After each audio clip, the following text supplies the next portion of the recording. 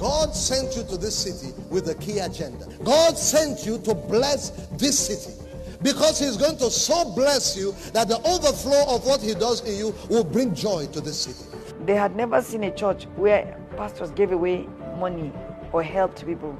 They saw a church, a young church, that was giving rather than asking. The simplicity of the leadership was so strong and so powerful. The Family Worship Center was the first church in Abuja then that had a full media unit. The first that will have a building, and it was done with so much excellence. We were just a happy bunch. There was just love in the air, acceptance. I have stayed in Family Worship Center all these years because of the word of God that is being preached here. I believe that when God thought of Family Worship Center, what was on his mind was the society, but he needed a church that will build strong families, which eventually will build strong societies. Using one word, when I think of Mercedes-Benz, I think luxury, Google's speed.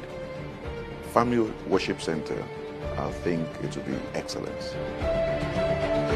But above all, just to see people not just being Christians, carnal Christians, but Christians who are walking with God, settled and exhibiting the character of Jesus Christ, being joyous, peaceful, loving, kind, good, perseverant, and all of that.